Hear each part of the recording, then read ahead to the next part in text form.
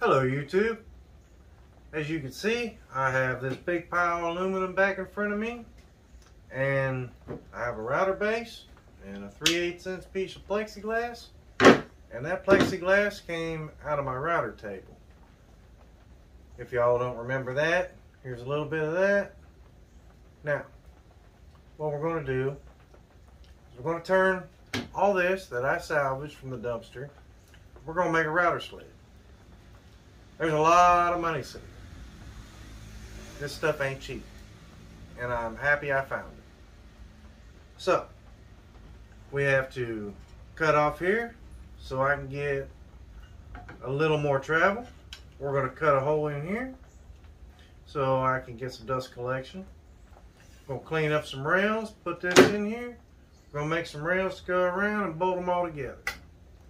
So, if you want to see this work, stay tuned, and at the end we will be cutting that up and seeing how it works.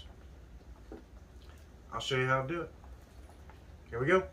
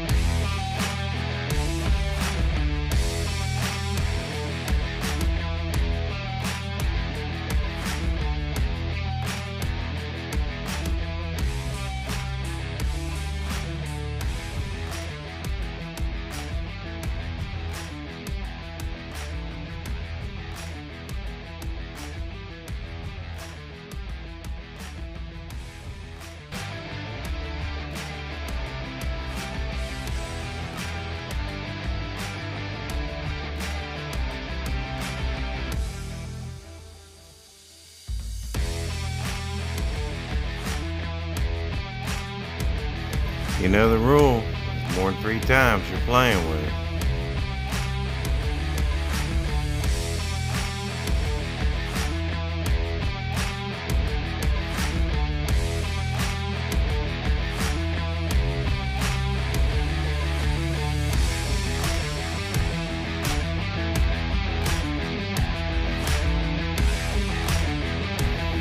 I need a longer hose.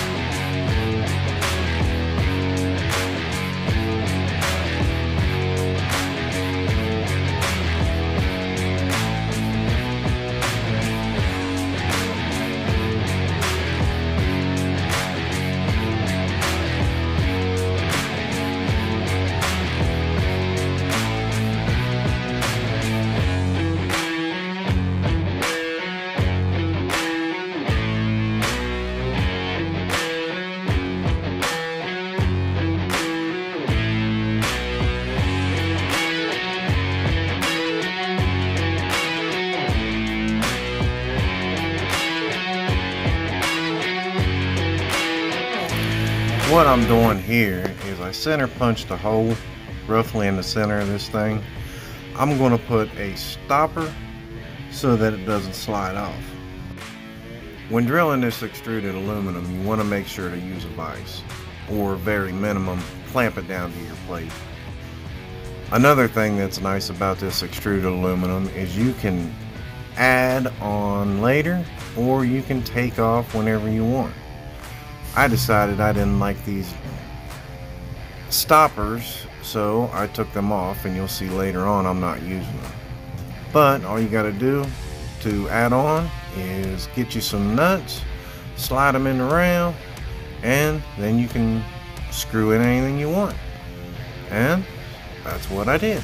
I drilled a hole, I made a stopper, slid the nut over the hole, and right on in it went.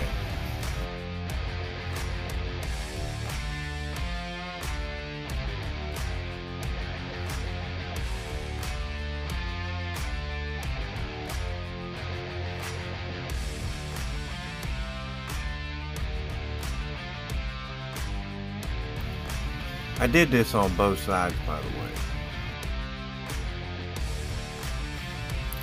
So this is how I drill for nuts and bolts on this extruded aluminum.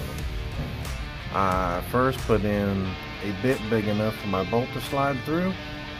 I drill that hole. Then I bring my bit out and I exchange it with a larger bit, never moving the part. My vise is locked in place right now. I put the bigger bit in, turn it on, and slowly compress down on the part. That way it doesn't jam up. If that thing grabs, it'll throw that whole thing for a loop. You'll not appreciate it, I can guarantee that.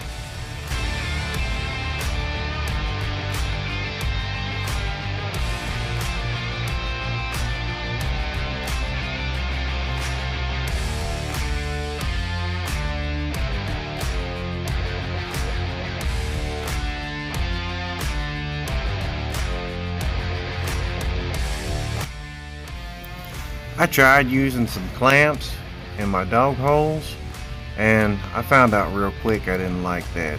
They got in the way of the sled, so I ended up having to move them and make some wedges to put in there. These wedges work pretty well, a lot better than I thought.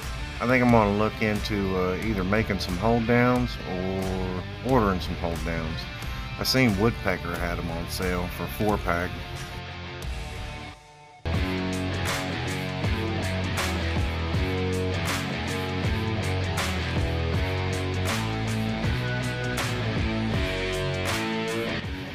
As I finished up with this 5/8 bit, I really did not like the way it was turning out. So I decided I was going to sit and wait on my 2-inch bit to show up. And that's when I noticed this. Holy crap, are you serious? Look at the friggin' gap. Now, when I put these together, I did it with all thread. And I used what looked like factory cuts, but when I pulled them off and checked them with a straight edge, they were not straight.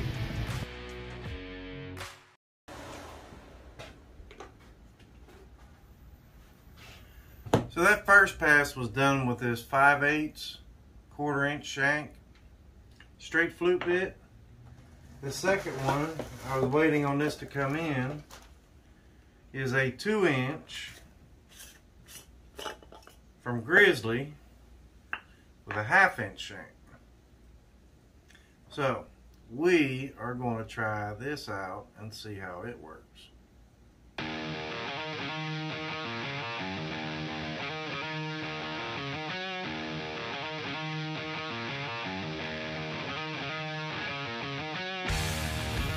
I started off with about 1/4 of a bit, and this is real time.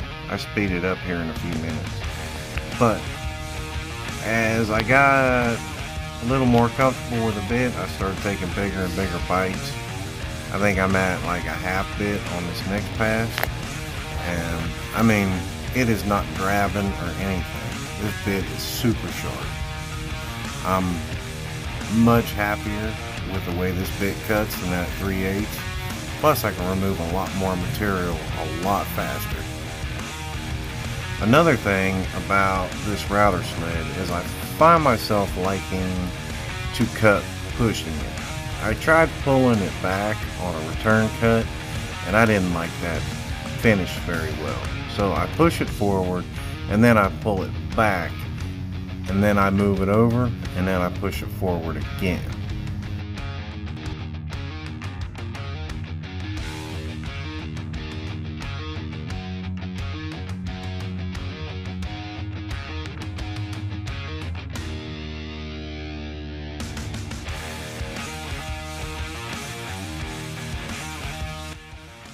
So here is the 5/8 bit. It's pretty rough. It's going to need a lot of sanding. I'm going to go over it with that 2-inch bit and clean it up. You can see it looks like it's got a lot of tear out on that end grain. Not a big fan. I might have to patch that up with some epoxy there. But that was just to show you what the little bit does. Now, this is with that Grizzly 2-inch bit. These are the same areas where that tear out was, and it is beautiful. It's actually pretty smooth. I don't think I'm gonna have to do a whole lot of prep to that. Well, that's gonna conclude our video for today. We'll give you a little information here, and we'll get out of here and get this cutting board finished up. This thing done a great job on this cutting board. I can't wait to use it more. Everything that's here as far as aluminum goes is, with this stuff, about 5 8-foot sticks. You can get these from Granger. They're 1.5" extruded aluminum. About 50 bucks, 8-foot stick. So what I've used as far as making this, the sled itself, is about 4 sticks. You got 2 here. No, you got 1 in these rails. You got 1 per half. And you'll need 1 extra to get your centers. So 4 sticks. So for about 250 bucks with all the hardware, you can build what I got here. And it's got about a 50-inch cutting capacity this way, and about a 34-inch this way. So it's got an 1.5" cutting capacity as far as thickness goes this way. And if you noticed, I took them fancy handles off the corners and put countersinks in it. That way I can flip it over.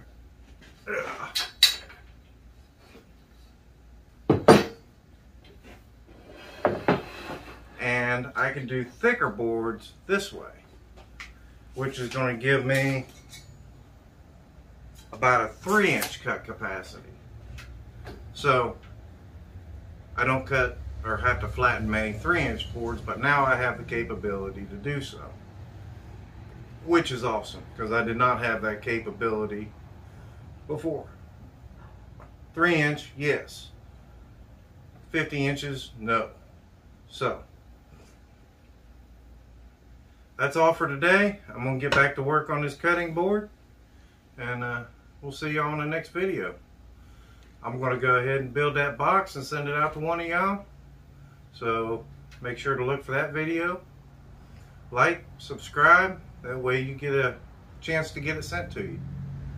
Alright, see y'all later.